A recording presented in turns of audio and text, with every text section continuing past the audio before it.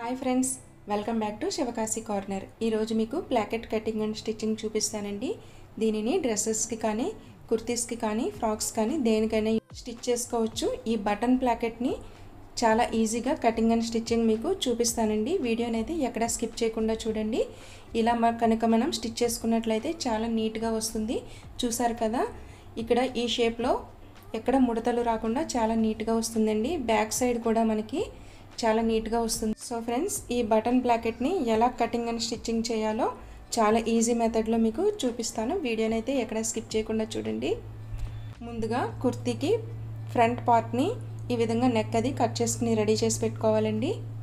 చూసారు కదా, ఈ విధంగా మధ్యలోకి ఫోల్డ్ చేసుకుని దీనిని ఈ విధంగా పరిచినట్లయితే మనకి సమానంగా లైన్ కనిపిస్తుంది కదా.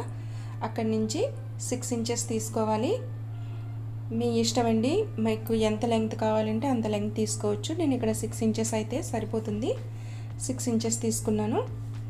ఇప్పుడు ప్లాకెట్ కోసం ఒక వేరే క్లాత్ని తీసుకొని నేను ఇక్కడ వీడియోలో చూపించిన విధంగా కట్ చేసి పెట్టుకోండి.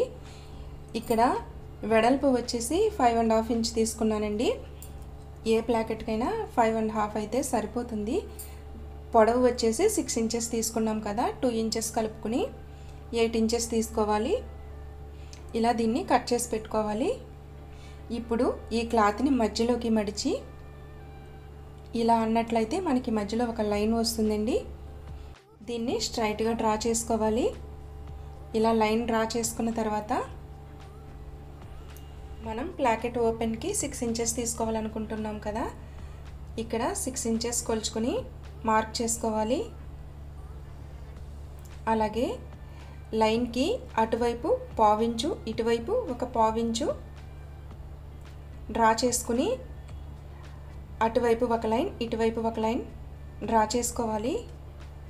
ఇలా డ్రా చేసుకున్న తర్వాత దీనిని కుర్తీకి అతికించాలి.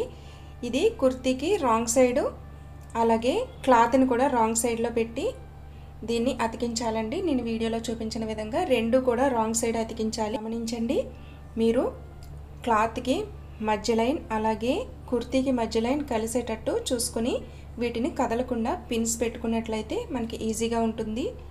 ఇప్పుడు వీటిని మిషన్పై మనం డ్రా చేసుకున్న లైన్ల వెంబడి స్టిచ్ చేసుకోవాలండి. మధ్య లైన్ని వదిలేసి అటువైపు లైన్, ఇటువైపు లైన్ స్టిచ్ చేసుకోవాలి.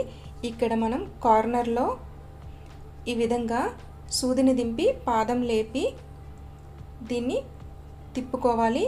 అలాగే ఇటువైపు కార్నర్ కూడా సూదిని దించి పాదం లేపి తిప్పుకోవాలండి. ఈ మెథడ్ కనుక ఫాలో అయినట్లయితే కార్నర్స్ చాలా నీట్గా వస్తాయి. సో ఫ్రెండ్స్, ఈ విధంగా స్టిచ్ చేసుకోవాలి రెండు లైన్లని. ఇప్పుడు మనం మధ్య లైన్ డ్రా చేసుకున్నాం కదా, ఆ మధ్య లైన్ వెంబడి కింద నుంచి ఒక పావించ్ పైకి ఒక లైన్ డ్రా చేసుకుని ఈ కార్నర్స్లోకి ఇలా క్రాస్గా ఈ రెండు లైన్లని నేను వీడియోలో చూపించే విధంగా డ్రా చేసుకోండి. ఇప్పుడు ఈ మధ్య లైన్ వెంబడి కట్ చేసుకోవాలి. ఇలా కట్ చేసుకున్న తర్వాత మనం కార్నర్స్లో కుట్టు తెగకుండా చాలా జాగ్రత్తగా ఈ డ్రా చేసుకున్న లైన్ల వెంబడి కట్ చేసుకోవాలి. గుర్తుంచుకోండి, కుట్టు తెగకూడదు. చూసారు కదా, ఈ విధంగా కట్ చేసుకున్న తర్వాత ఇలా కట్ చేసిన తర్వాత ఇది ఈ విధంగా ఉంటుందండి. చూసారు కదా, ఇది చాలా ఇంపార్టెంట్ అండి దీనికి. ఇప్పుడు మనం దీనికి అక్కడక్కడ చిన్న చిన్న కట్స్ పెట్టుకుందాం. ఇలా అయితే నీట్గా వస్తుంది. ఇప్పుడు దీనిని రైట్ సైడ్కి తిప్పుకోవాలి.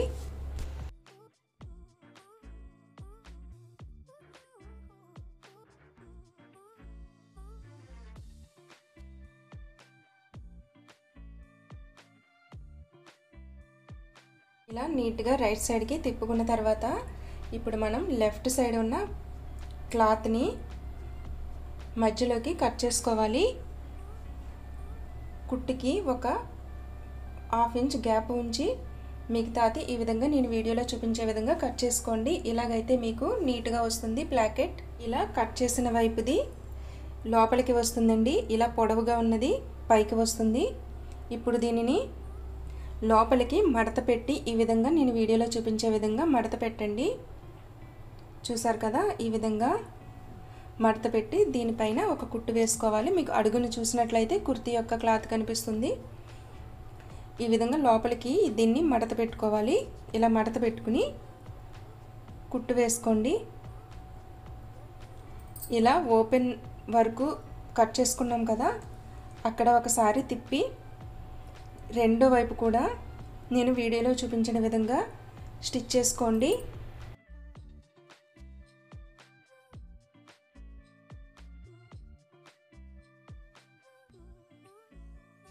చూసారు కదా, ఇలా స్టిచ్ చేసుకున్న తర్వాత మనకి ఈ విధంగా వస్తుందండి.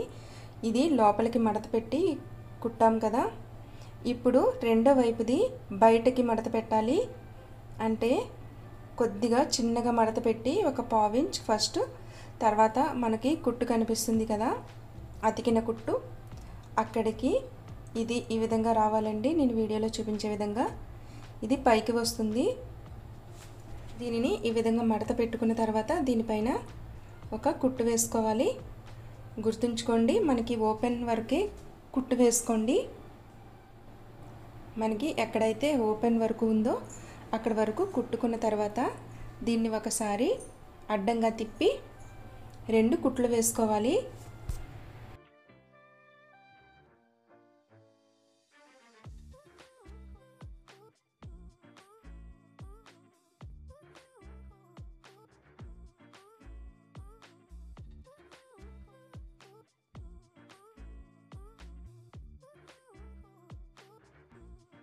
చూసారు కదా, ఈ విధంగా ఓపెన్ ఉన్న దగ్గర 2 అడ్డంగా కుట్లు వేసుకోవాలి.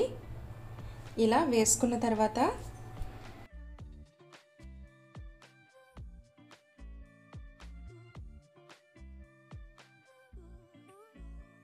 ఇక్కడ మీరు జాగ్రత్తగా చూడండి.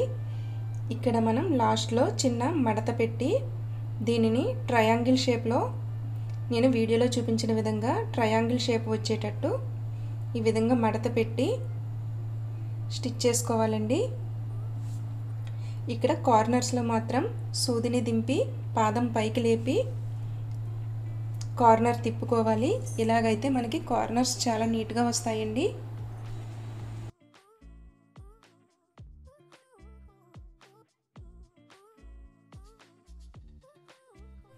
ఇదే విధంగా నీట్గా ఈ ప్లాకెట్ని రెండో వైపు కూడా స్టిచ్ చేసుకోవాలి. చూసారు కదా ఫ్రెండ్స్, మనకి ఎక్కడ నుడతలు అనేవి రావు, చాలా నీట్గా వస్తుంది ప్లాకెట్. దీనికి బటన్స్ని వేసుకోవచ్చు, చాలా నీట్గా ఉంటుంది. ఐ హోప్ మీకు ఈ వీడియో అర్థమైందని అనుకుంటున్నానండి. నా వీడియో కనుక నచ్చినట్లయితే లైక్ చేయడం మాత్రం మర్చిపోకండి. మన ఛానల్ని తప్పకుండా సబ్స్క్రైబ్ చేయండి. పక్కనున్న బెల్ ఐకాన్ని యాక్టివేట్ చేయండి. నేను పెట్టే మంచి మంచి వీడియోస్ మీకు నోటిఫికేషన్గా వస్తాయి. సో ఫ్రెండ్స్, బెల్ ఐకాన్ని మాత్రం యాక్టివేట్ చేయడం మాత్రం మర్చిపోకండి. Thank you for watching friends. Thank you.